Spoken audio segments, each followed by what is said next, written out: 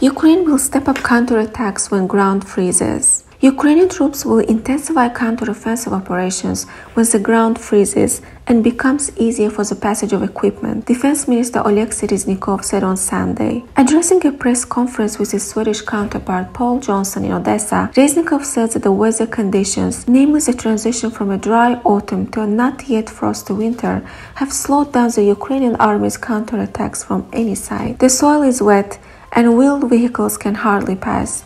I think this decrease in activity is due to weather conditions, but the Ukrainian armed forces do not intend to stop, Reznikov said. The minister noted that the Ukrainian troops will continue their attacks until the liberation of their Russian-occupied territories. Reznikov stressed that Russia is running out of resources in the war that it started in Ukraine back in February 24th.